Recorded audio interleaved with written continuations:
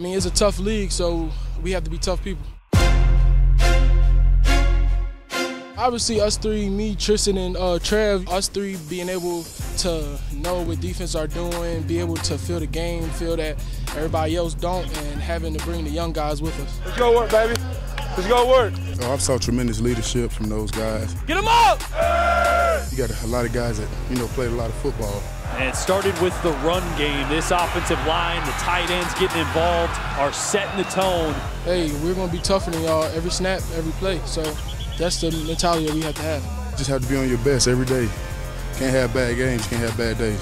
Look at the offensive line. Oh, good job by the left guard. There's young guys stepping up too, Hiron, Larry, Case, those type of guys that have been building their mental toughness, physical toughness, and leadership. This offensive line that time got the push necessary, just enough space for Beatty to get to the next level.